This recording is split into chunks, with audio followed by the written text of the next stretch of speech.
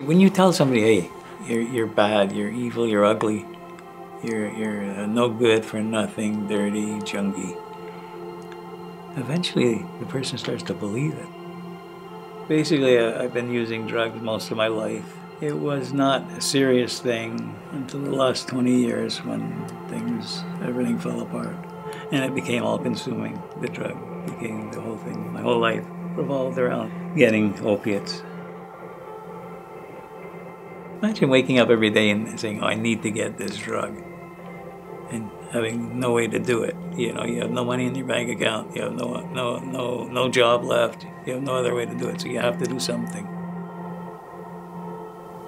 I tried to quit many times. I've tried detoxes, treatment programs. I've tried methadone at least 10 times in my life.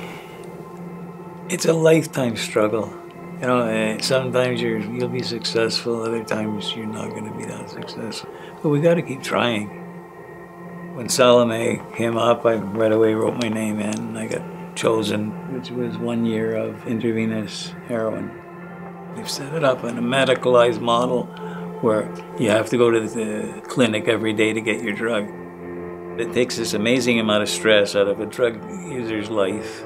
This stress of finding this drug every day, getting the drug, by whatever means. People finally realize that, hey, I don't want to have to come to this clinic every day for the rest of my life and get this drug. So a lot of people, it leads to them wanting to stop using.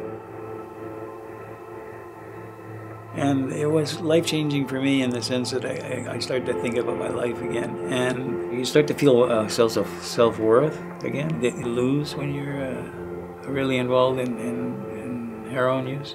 Society looks at heroin users as the worst of the worst. We don't have to treat people like that. I mean, people will say, well, treat people like that. I mean, they're being the evil people in society.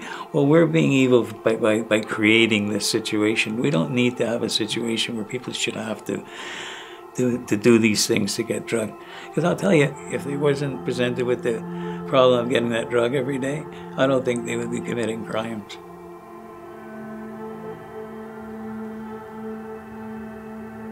There are people like you and me, and we just got to save as many people as we can out there. And there's ways to do it. I think heroin assisted treatment is one way, and it works for heroin addiction. I know that I'm not going to do it forever. I know that this is a way for me to get to the point where I'm not going to want to do it again. And hopefully I'll be successful. I know I'll be successful. What am I talking about? Hopefully. I know I will, you know?